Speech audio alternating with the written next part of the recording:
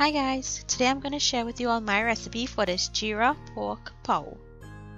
This was inspired by watching the Angostura Bitter Rivals competition, and they had this at that competition, so I wanted to make my version for you.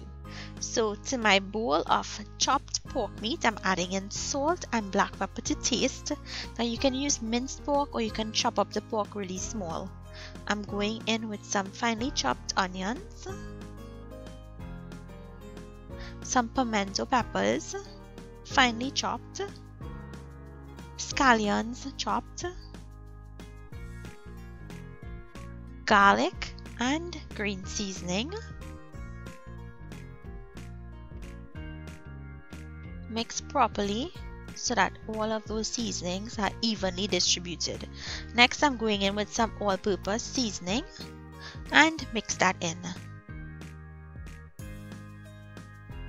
Cover and set aside. To my pot, I'm going in with some chili-infused coconut oil from CGA Limited.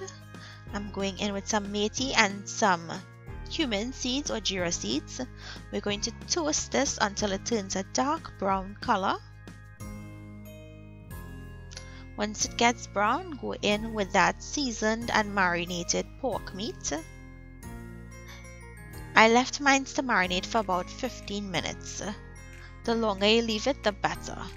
Next, coat the pork in those spices and allow it to cook until all of the liquid has evaporated. Now go in with some additional water to help it cook and cook until the pork is tender and the sauce has reduced. Next, go in with some Geera powder or roasted cumin powder and mix that in.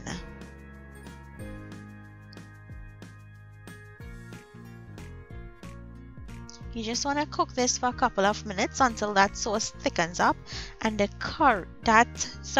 Geera adheres itself to the pork and it's really sticky. You don't want this to be too watery or too runny. So you see, this is the consistency it should be. So once it's there, you want to take this off and set it aside. Allow it to cool down. It has to cool down completely. Next, let's work on the dough for this. So to my flour, I'm going in with some yeast and some baking soda. Mix. Drizzle in a little bit of vegetable or canola oil and go in with enough warm milk to bring this mixture together so that it forms a soft dough. I'm using my dough hook for this. Once the mixture comes together, you'll need to go in with your hands and knead this until it's very smooth.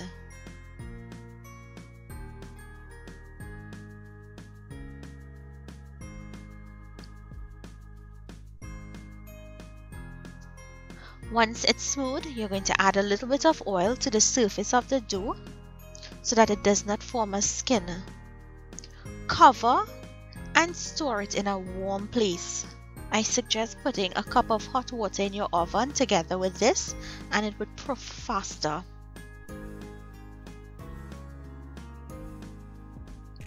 Once it has rested, we're going to go ahead and make our dough balls. Now you want to make these as small as possible because we want to be able to roll this out as thinly as possible. You don't want a thick, heavy pow.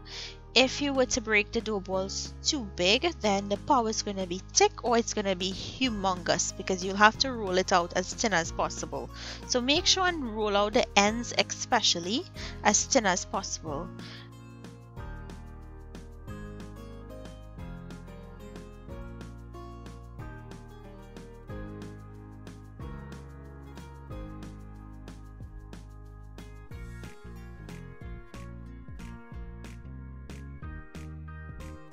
Next, you put your filling into that dough and you want to put like about a tablespoon or so of the filling and then bring all ends together to seal.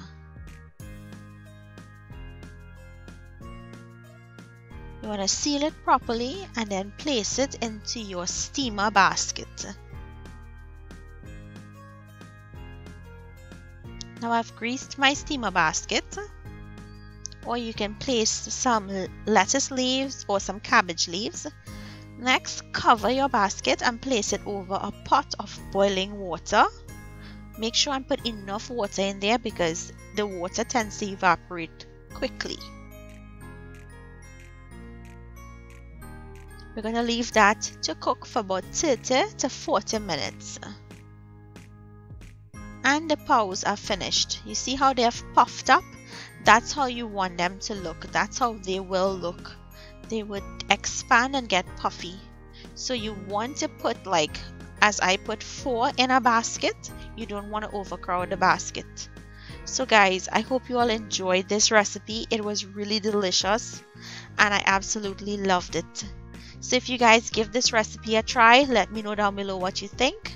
If you have any recommendations for future videos, please leave them in the comments. Thank you so much for watching, and I'll see you guys in my next video. Bye!